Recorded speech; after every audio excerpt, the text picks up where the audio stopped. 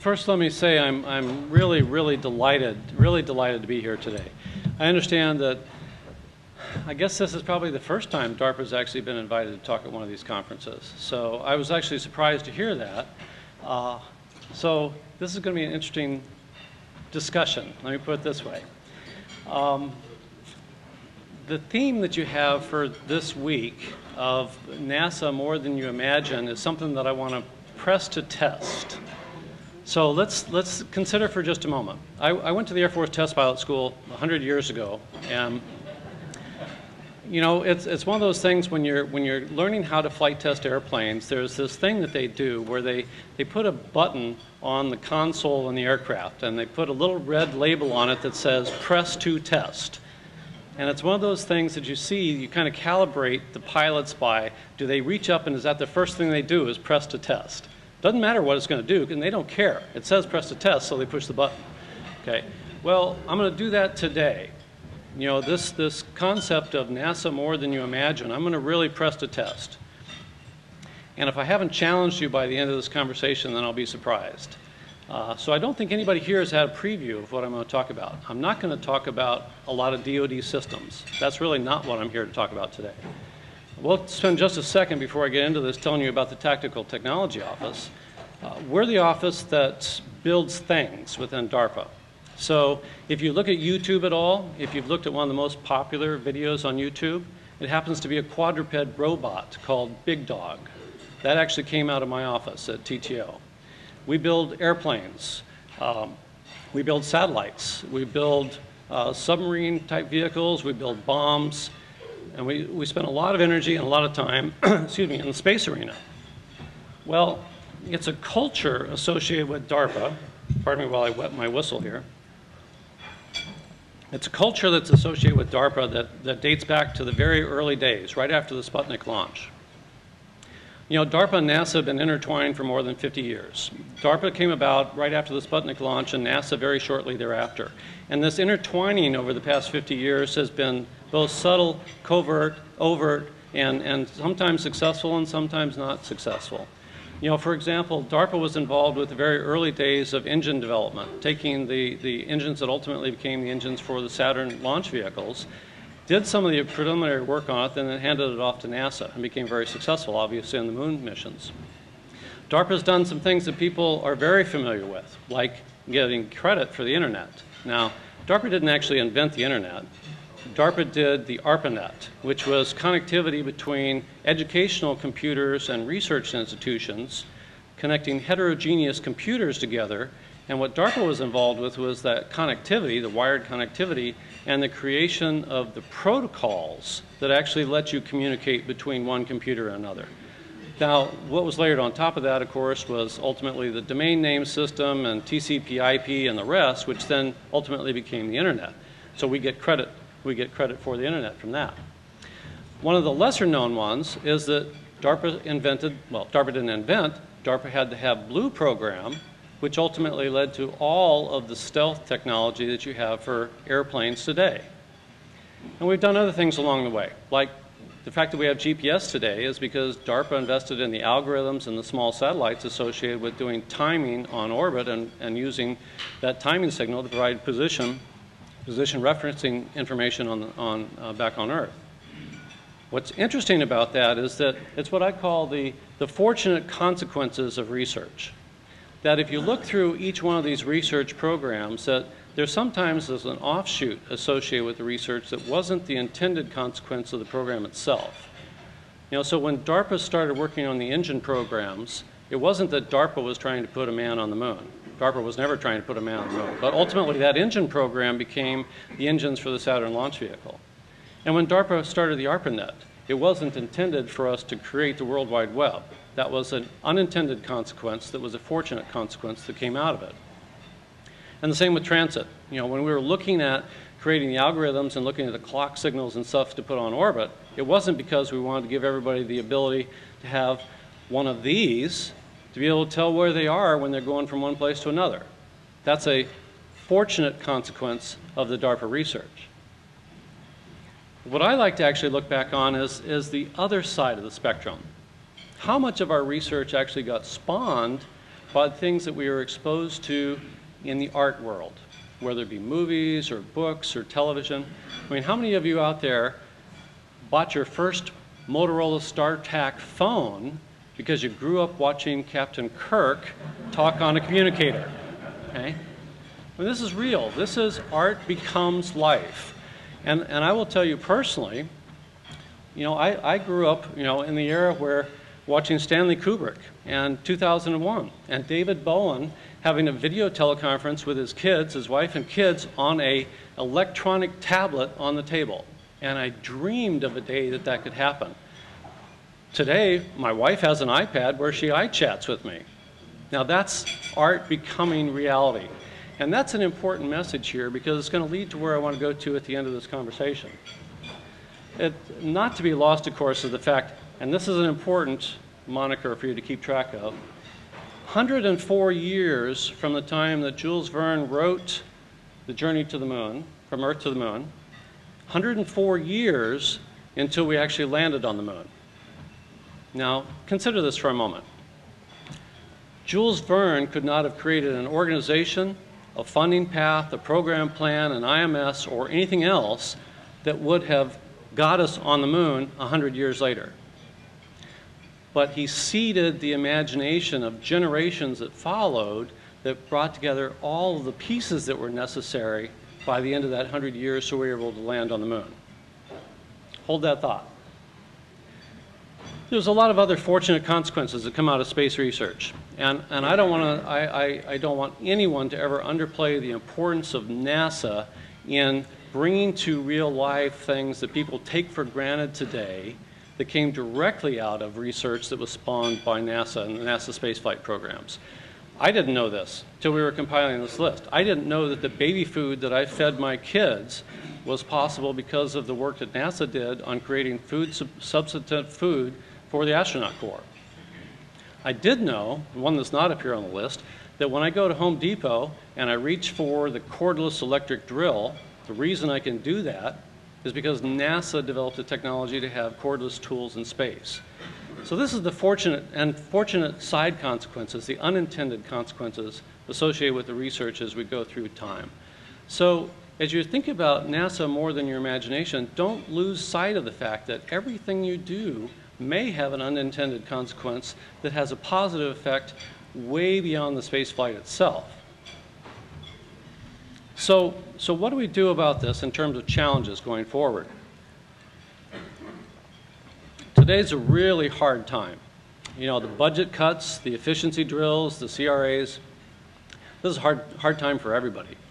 But it's actually much deeper than that. Quite frankly, the efficiency drills and the cuts are not the part that worries me.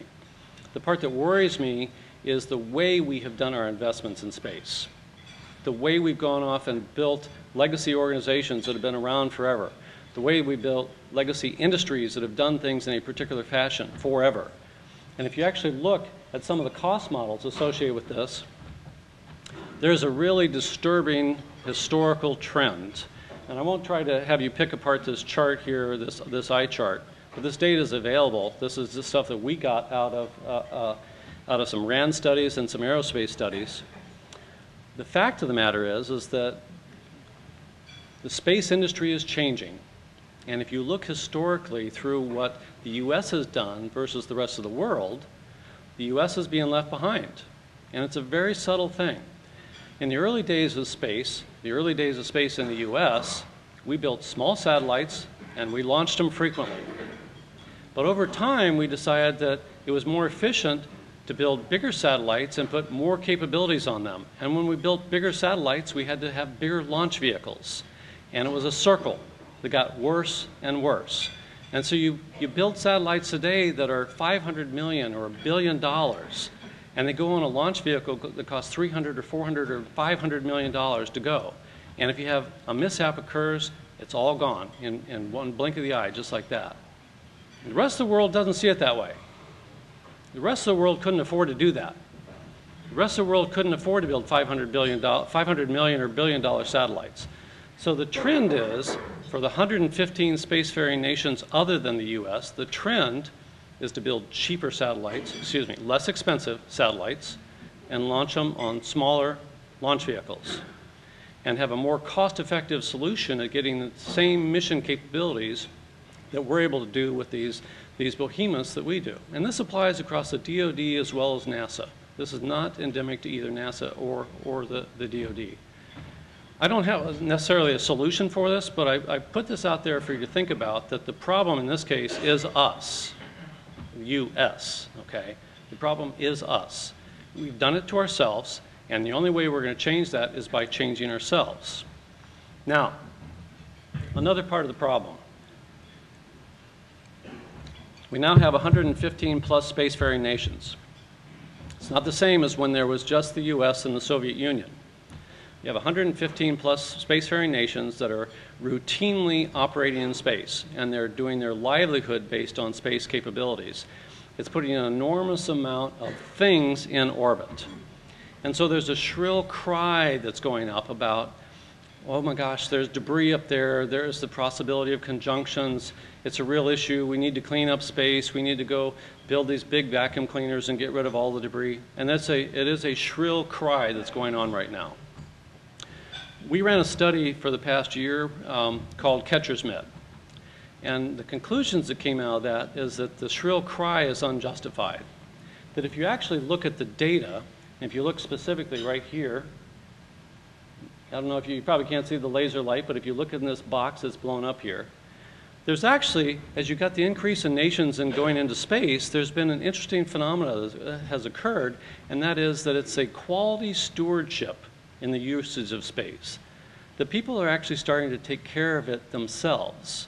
And if you look at the actual numbers in terms of the number of residual objects that have gone onto orbit in the last 20 years, barring 2 events, and I'll talk about those in a moment, but barring those 2 events, the number of residual objects in the past 20 years has been almost level.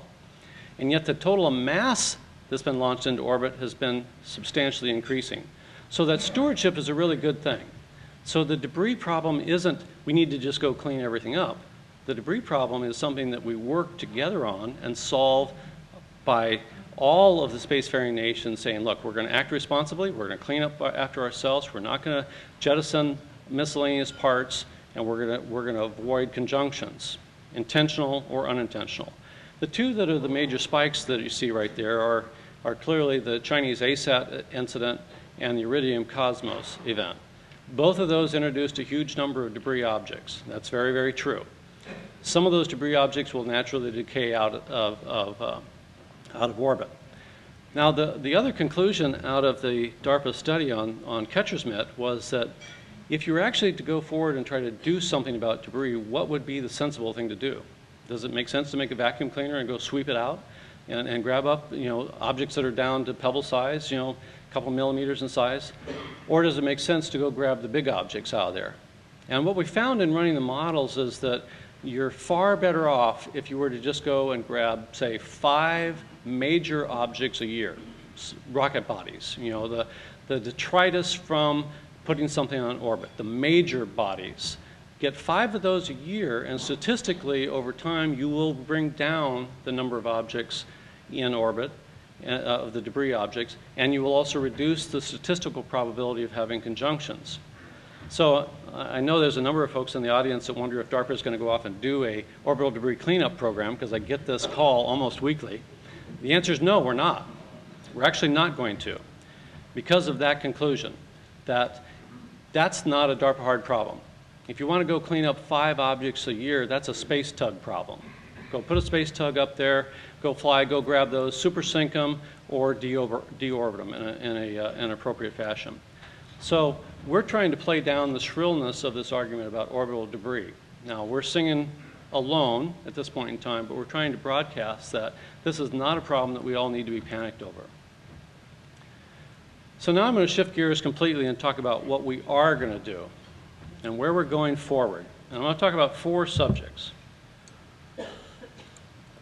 And this is where I'm going to do the real press to test.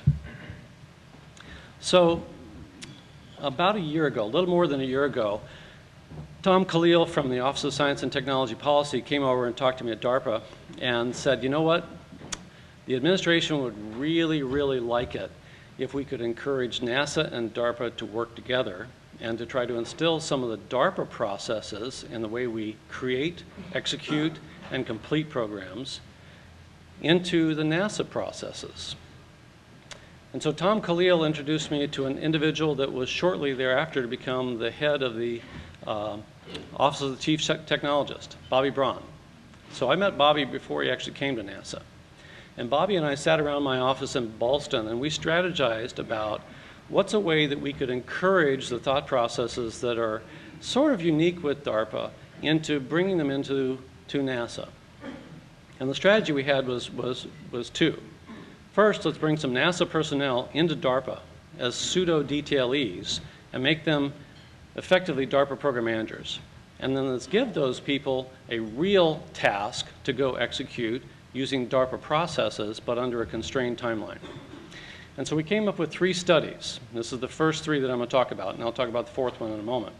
And those studies were horizontal launch, manned geoservicing, and beamed energy propulsion. So we went through NASA. Bobby Braun did a call throughout NASA, and they picked 3 of the finest individuals from NASA as program managers, and then they went through a regular interview cycle at DARPA with the DARPA director, and the DARPA director said, yea, verily, you're qualified to be a DARPA program manager. And we brought them in, and we gave them the mandate, $1 million from Bobby and $1 million from me for each of these 3 studies, $6 million total, and said, go off and create a program, and your requirement is by the end of a year, we want you to come back and report to us with an investment strategy for each of these 3 areas. So the studies were to go back and to look at everything associated with it, to come back and say, here's what DARPA and or NASA should invest in future years, in the future POM cycles. These 3 studies are reporting out in April. So I've seen a preview of the manned geoservicing one, and Bobby and I and Bill Gerstenmaier are going to see all 3 of these in about 3 weeks. And we're going to see those reported out, and then we're going to march forward into plans going forward. So let me spend a couple minutes talking about each one of those. But before I do, I want to talk about the 4th one there. And this is the real press to test. 100-year Starship. Now, you may have heard about this in the news, and my good friend Pete Warden one-upped me in sort of spilling the beans before we were ready to go out and talk about this publicly. Pete has had to buy me several very nice bottles of wine as a result of that. We're not going to build a Starship. Let me make that very clear. We're not going to build a Starship. That's why I refer to Jules Verne and 100 years ago, 100 years before the moon landing, about him inspiring the kinds of thought processes that ultimately enabled us to go to the moon. And I'll come back to that in more detail at the end. But I do want to say, we're not going to build a Starship. So the first of them is horizontal launch. Now, this is not a new invention from DARPA. You know, I am the one that said to Bobby, let's go look at this. But it's not an invention saying, hey, we got a great new idea. It's a different view of looking at horizontal launch. If you look at this graph, if you can see it, there's a lot of different ways you could look at getting to orbit from a horizontal takeoff. And these have all been explored over the years. National Aerospace Plane Program, you name it. There's a lot of DCX, there's a lot of variations on a theme of getting to orbit from a horizontal takeoff. What DARPA is interested in is getting mass to orbit, lots of mass to orbit repeatedly. Not lots of mass necessarily at a time, but lots of mass to orbit over time. And we want to do that as cheaply and routinely as possible. So the area on the graph that we're looking at is subsonic turbofan aircraft, traditional aircraft, taking off from a conventional runway and carrying a 2nd and a 3rd stage that would get the mass to orbit. Now, the constraints we put on the study from my perspective was, I want to be 100 miles circular orbit, I want it to be an equatorial orbit, and I want it to be from any conventional runway in the world to get to there. So, no special infrastructure.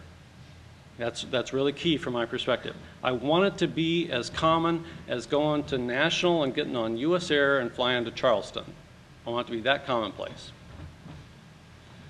So the study has looked through the whole domain space, and they've looked at what could be done in the short term, what could be done in the long term, and this is a preview. This is not output from the study, but this is a preview of the space that they're looking at right now. And the sweet spot from my perspective is right in the middle. a subsonic carrier aircraft with an enhanced upper stage. And one of the very first things that people say is, well, we're going to make this a reusable platform in all rights. All the pieces need to be reusable. And I cannot tell you how many times I've had to kick the tires and chastise the team and say, absolutely not. The takeoff aircraft from the runway should be reusable. Yeah, definitely. But we're not talking about sending men to orbit, humans to orbit on this vehicle. We're talking about cargo. We're talking about mass. And I said, so when was the last time you saw a Delta IV Heavy come back to the launch pad? It's not a good thing if it does. So you change the whole approach to design of a launch system if you apply the one word, reusable. It changes the entire trade space. And it actually costs you, my thesis is it costs you more than you gain. Now, I won't cite experience with shuttle program or anything else because the real issue, the fundamental issue is that it's always a matter of what assumptions you make. It's assumptions that you make about flight rate, about the actual reusability, about the price of reusability, and all those things. My contention is I want to put mass in orbit, and I want to do it as fast as I can. I want to start soon and keep doing it repeatedly over and over and over. And the reason I want to do that is actually not for horizontal launch sake itself. It's actually for manned geoservicing. These are intimately tied together. Now, when I created the term manned geoservicing, it was with deliberate malice aforethought. I want to attack the problem of servicing the literally billions of dollars worth of satellites that are at geosynchronous altitude. I want to use humans to do it with the best of robotics that are available. So it's not humans alone, but it's a combination of humans and robotics to go do that. But my ulterior motive here, and this is why, quite frankly, Bobby Braun bought into this, was that if I solve the problem of going to geosynchronous with a sustained human presence, if I can go back and forth routinely between LEO, between the Earth's surface, LEO, and geosynchronous altitude, and if I can survive and operate in the high radiation environment of geosynchronous, and I can do all the things associated with repair and maintenance and sustainment, I've solved 95% of the problems I need to solve to go beyond geo with human beings. 95% of the problems. To go to the moon, to go to Mars, or to go elsewhere. My contention, I will tell you it's my contention, but that's why Bobby brought into it. And interesting, I had a heart-to-heart with Bill Gerstenmaier last Friday on this, and he told me very candidly, he's not here, right? So, he told me very candidly when I created this study, he was adamantly against it, absolutely adamantly against it. He could not see any value. This was a year ago. He could not see any value to exploiting human operations at geosynchronous altitude. And I will tell you that when I talked to him on Friday, he said, I don't know that he used the word religious, but I would say he's almost become a religious zealot saying this is the right answer. This is the right answer. It's something that gives DARPA, NASA, the space community a tangible goal that has an actual return on investment. I mean, our vision of this is that this becomes a tripartite between DARPA providing technology, NASA providing human spaceflight expertise, and industry doing it as a for-profit business. From day one, for-profit business.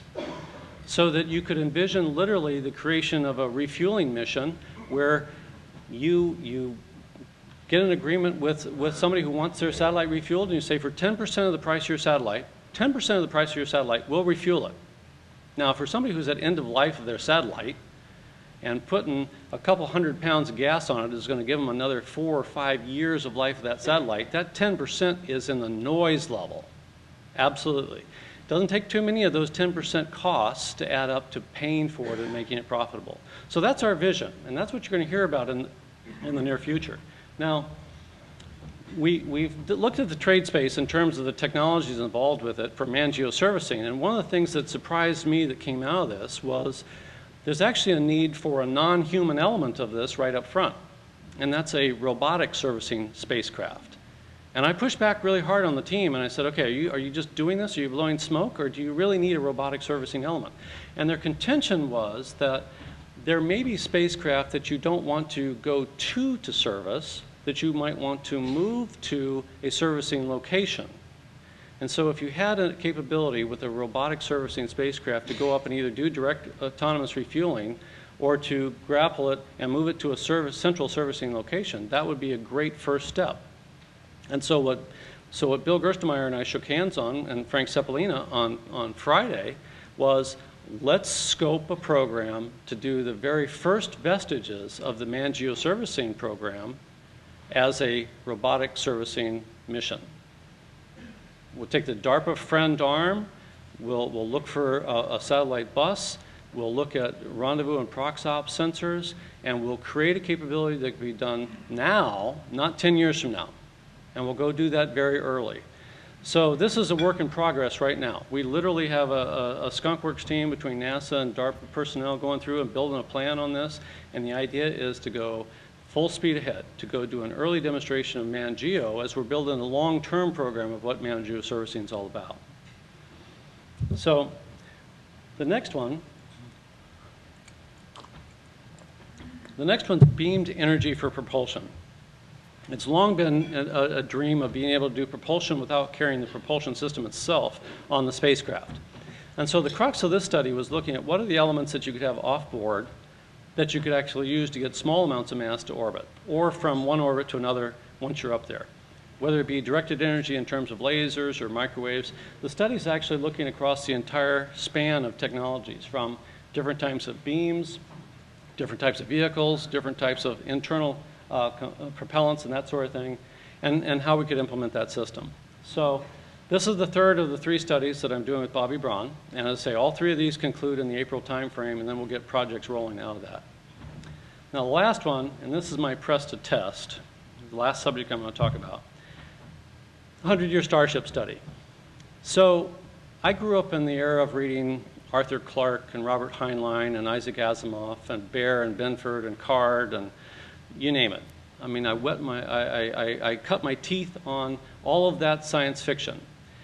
I watched the Gemini missions when I was in grade school on television. I wanted to be a part of something bigger than me my entire life in terms of the space business.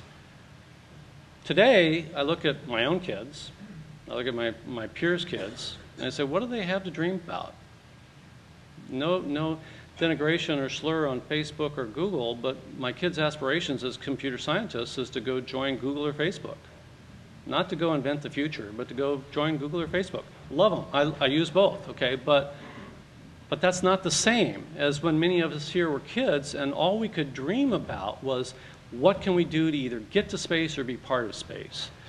Now, I don't have a grand vision that's equivalent to John F. Kennedy standing up and saying we're going to go to the moon. I don't pretend to be anywhere equivalent to that. But what I have tried to do here in creating this 100-year Starship study was open the door to conversations about what's next. What's next beyond geo? What's next in terms of human endeavors and exploration?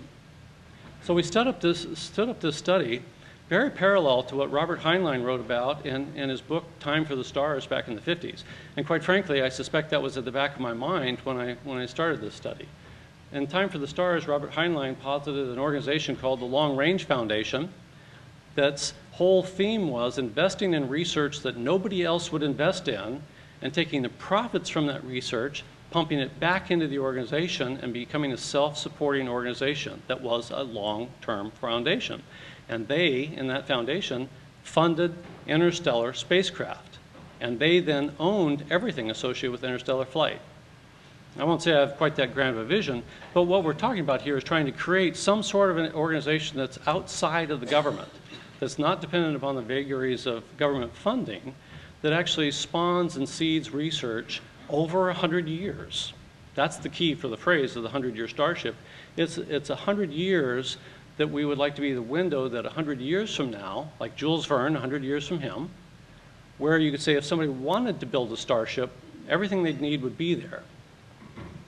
So in January, on 1/11/11, we held a workshop out at Cavallo Point in San Francisco and brought together 29 visionaries. people like Joe Haldeman and Elizabeth Baer and Pete Gordon, and you know, a number of folks, Craig Bentner, a number of folks from across the space industry, the social sciences, and science fiction, and a variety of folks.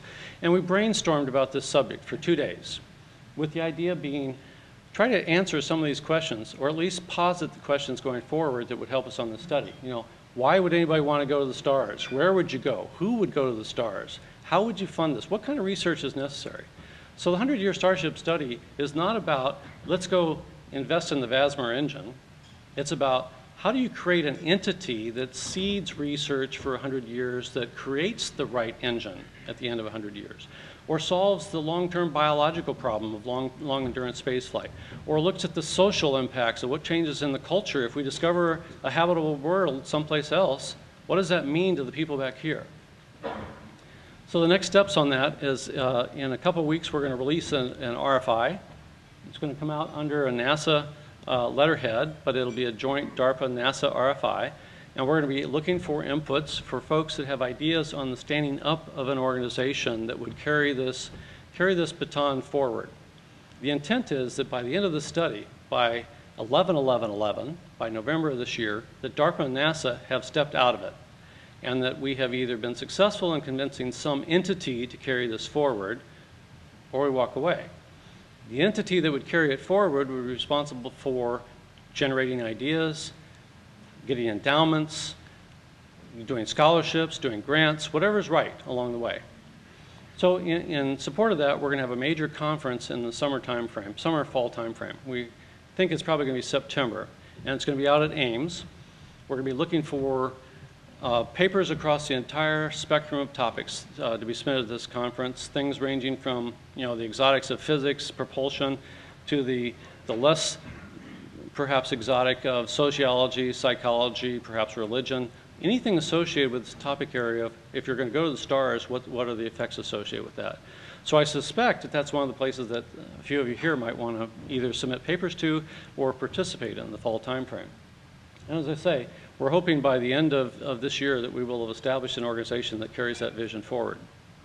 So that's my press to test, because when you say NASA, more than your imagination, this is that kind of example. It's not about making better solar power for your satellite. It's not about higher accuracy clock to put on your satellite. It's not about even, you know, a better way of doing propellant for the engines.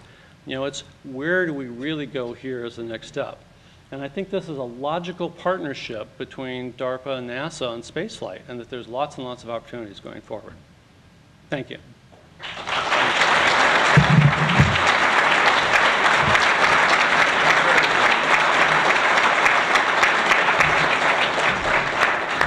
Are you able to take a few questions?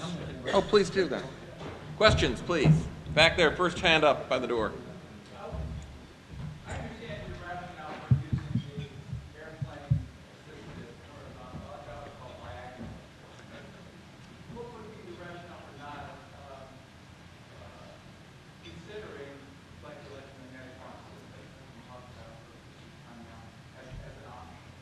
Well, it is being analyzed, you know, and you know, harkening back to my Heinlein days, you know, those of you that actually read a lot of Heinlein remember that he had a launch site going out through Pikes Peak, you know, for the minor problem that I see associated with it is that I need to end the trajectory on the acceleration rail at 7 kilometers a second.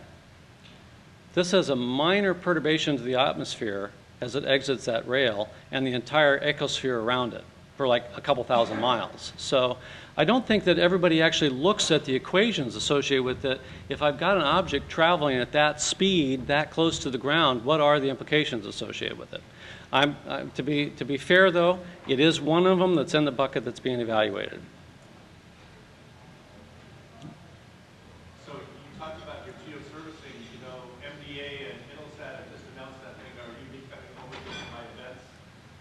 Well, that's an interesting point, because MDA actually came and talked to me a couple times over the last year or so, and I was never. Let me phrase this in a very delicate fashion. I think My desire is that this is a commercial, profit-making industry. And I think MDA is setting a really, really excellent example by going forward to push the mission with Intelsat. I think that there's a logical marriage there. Details need to be worked out as we go forward. There's actually an I believe it's either an RFP that's been released by NASA or is about to be released from Goddard on this subject area. So, you know, this is a work in progress right now. I fervently believe this is where we've got to go, so it's just a matter of let's all get together and figure out how to do it.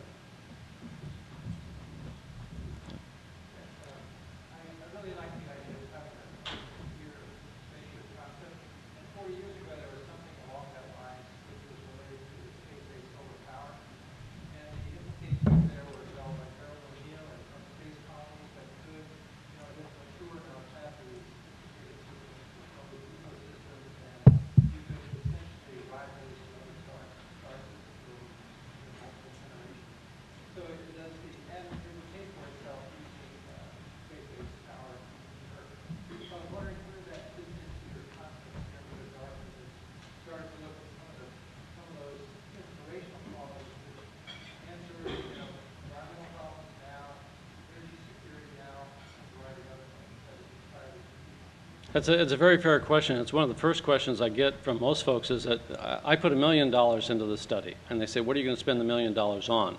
And I say, well, I'm not going to spend it on research. And everybody says, well, that's really crazy. Why is DARPA doing that? And the problem is I think it's premature.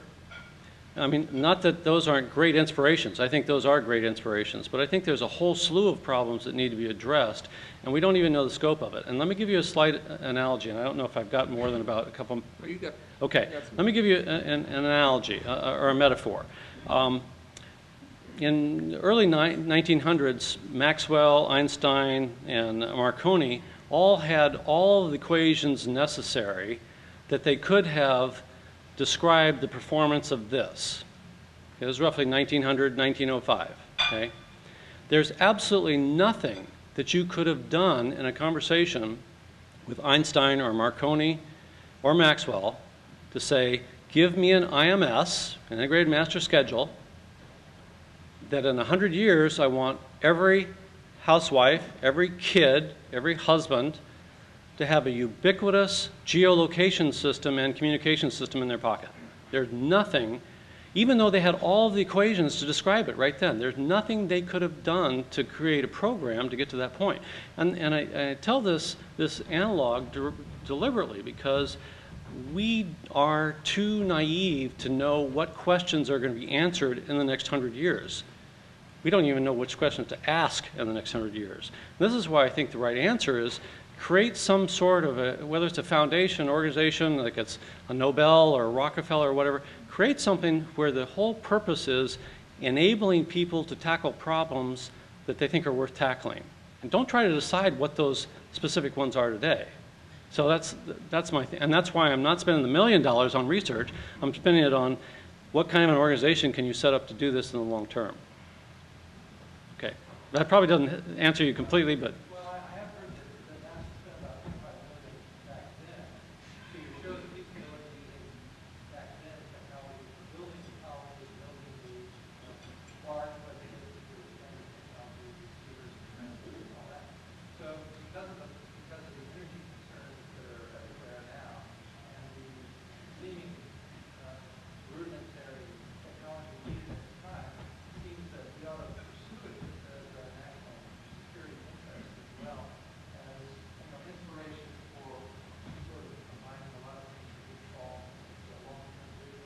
as I say, it almost becomes a religious debate because I do get this tug of war almost daily about we know what things we should be spending money on research on right now. I literally get about a proposal a day from somebody who's heard about 100-Year Starship about send me money to work on this engine concept. And I will tell you that, you know, this is possible because of DARPA investment in the early 80s on gallium arsenide. I mean, how many people realize that? The reason you can have this is actually, it's not just GPS, it's actually the semiconductor technology that DARPA invested in. And I will guarantee you that not one person at DARPA had the vision to think that when they invested in gallium arsenide that it was going to be the crucial element to give you the frequency response necessary to do this gigahertz level of radio communications. Just didn't cross their minds.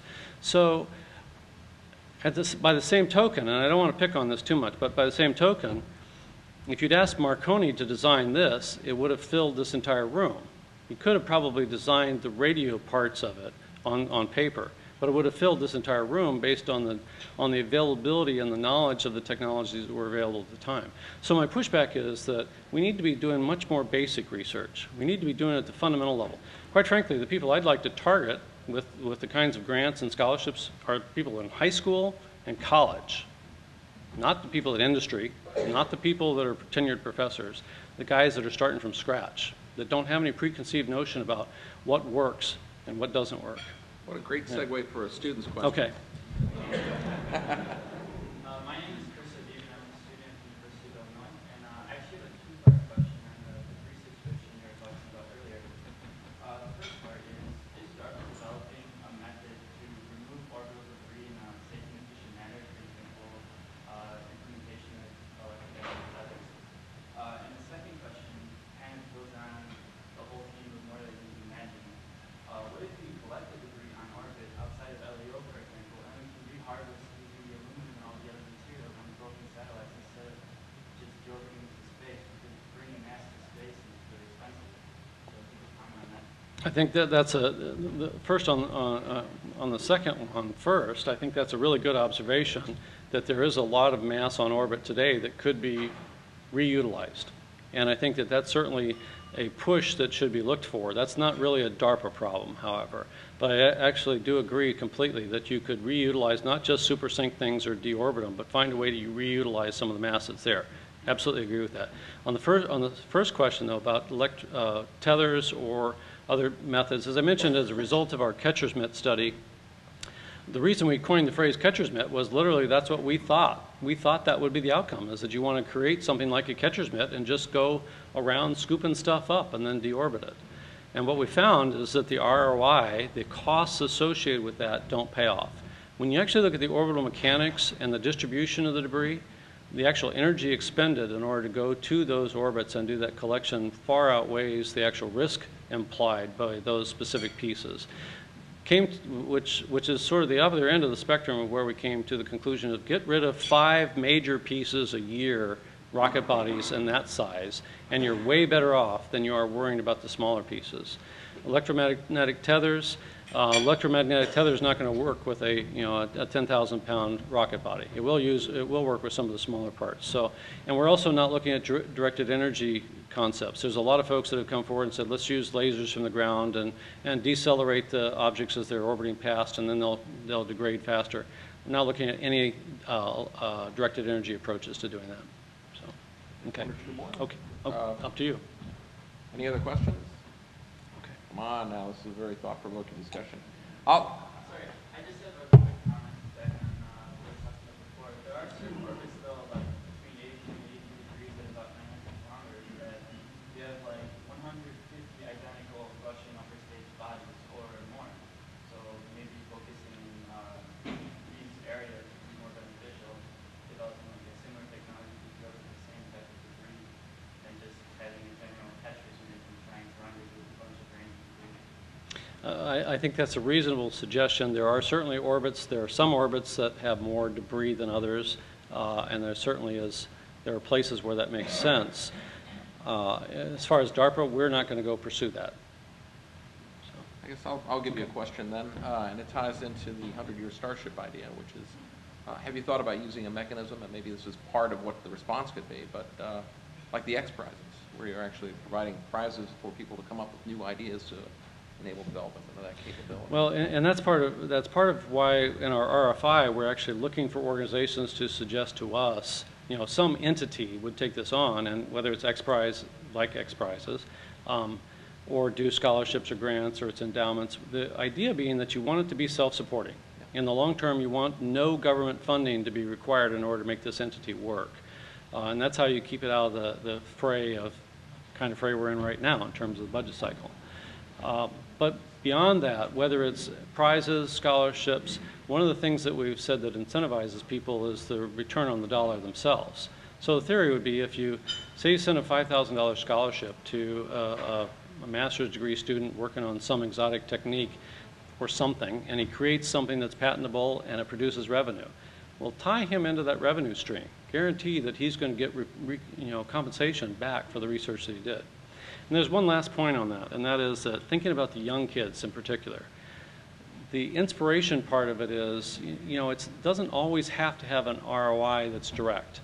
If you got a high school kid in his garage that says, I got this great idea for anti-gravity, and if you send me $500, I'm going to go buy some heat kit parts and put it together.